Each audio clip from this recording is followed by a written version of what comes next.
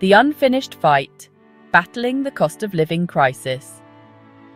We've all felt it. The pinch at the grocery store, the wince at the gas pump, the dread when the rent comes due. The cost of living crisis isn't just an economic indicator, it's a daily reality for millions. Families struggle to put food on the table. Seniors are forced to choose between medicine and heat. The American dream feels increasingly out of reach for too many. This isn't just about numbers, it's about people. It's about the single mum working 2 jobs to make ends meet, the recent graduate drowning in student loan debt, the elderly couple struggling to afford their prescriptions.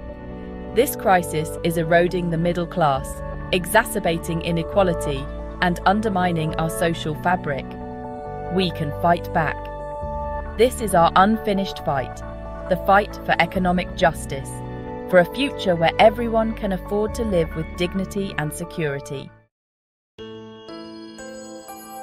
The interest rate hammer, a traditional weapon against inflation. When faced with rising prices, central banks often reach for a familiar tool, the interest rate hammer. By raising interest rates, they aim to cool down the economy, making it more expensive to borrow and spend. The theory is simple. Less spending means less demand, which should, in theory, help to bring prices down.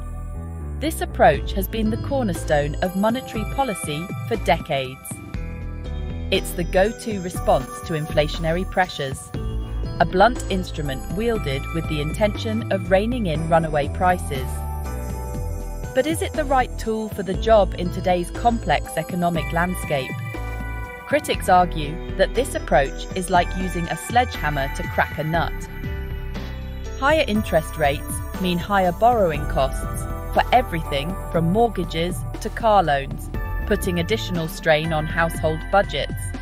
Simply raising interest rates may not be enough to address these underlying issues, and could even exacerbate them in some cases. The challenge is significant. We need to be very careful with our tools, understanding that each move has widespread implications. Collateral damage, when rate hikes backfire. The problem with the interest rate hammer is that it doesn't discriminate. It's a blunt instrument that can inflict collateral damage, hitting those who can least afford it the hardest.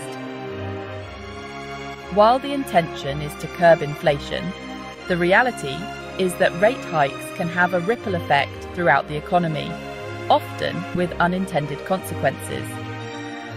For example, higher interest rates make it more expensive for businesses to borrow money, potentially leading to slowed growth and even job losses. This can create a vicious cycle where people have less money to spend, further depressing demand and potentially pushing the economy towards recession. Addressing these complex challenges requires a more nuanced and targeted approach, one that goes beyond the traditional playbook of monetary policy. The bottom line is that relying solely on interest rate hikes as a solution to inflation can be like treating a symptom without addressing the underlying cause. It's frustrating. We feel the impact of these decisions in our daily lives. Higher rates mean higher costs for everything, and it feels like we're the ones paying the price for policies that don't seem to address the real issues. From Washington to Warsaw cost of living on the ballot box. From the bustling streets of Washington, D.C. to the historic squares of Warsaw, the cost of living crisis is on everyone's mind.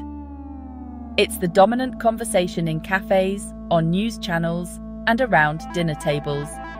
It's become a defining issue for voters, and politicians know it. In the United States, we've seen the impact of rising prices on the political landscape. The issue of inflation has become a political football, with each side blaming the other for the pain families are feeling. Across the Atlantic, European nations are grappling with similar challenges.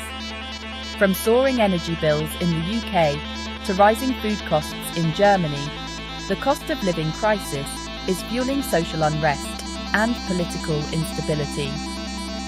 politicians are feeling the heat, facing pressure to provide relief to their constituents. Governments need to find ways to provide immediate relief to those struggling to afford basic necessities, while also addressing the underlying causes of inflation. We are acutely aware of the pressures our citizens are facing. It's a challenging time, but we are committed to finding solutions that provide both immediate relief and long-term stability. Section 5. Beyond the Fed. Why governments need a seat at the monetary table. The responsibility for tackling inflation often falls on the shoulders of central banks, like the Federal Reserve in the United States. These institutions operate independently, setting monetary policy with the goal of maintaining price stability. However, this approach assumes that inflation is solely a monetary phenomenon, a view increasingly challenged in today's complex world. The reality is that inflation is influenced by a multitude of factors, many of which are beyond the control of central banks. Supply chain disruptions, geopolitical tensions, climate change impacts. These are just a few examples of the forces driving up prices. Addressing these root causes requires a broader, more holistic approach, one that involves governments taking a more active role. Governments have a range of tools at their disposal to combat inflation that go beyond monetary policy. Fiscal policies, such as targeted tax breaks for low-income families or investments in affordable housing, can help alleviate the burden of rising costs. Moreover, governments can implement regulations to prevent price gouging and ensure fair competition in the marketplace. Section 6. Taming inflation's fury, a multi-pronged approach. It's clear that tackling the cost of living crisis requires a multifaceted approach, one that goes beyond the traditional tools of monetary policy. We need a multi-pronged strategy that addresses both the immediate symptoms and the long-term systemic issues driving inflation. One crucial step is to provide direct relief to those hit hardest by rising prices.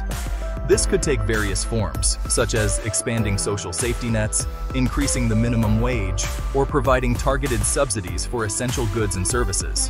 Simultaneously, we need to address the supply chain bottlenecks that are contributing to inflation.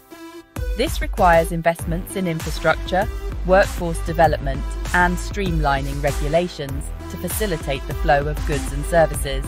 Furthermore, we must accelerate the transition to a clean energy economy. Dependence on fossil fuels not only drives climate change, but also leaves us vulnerable to volatile energy prices.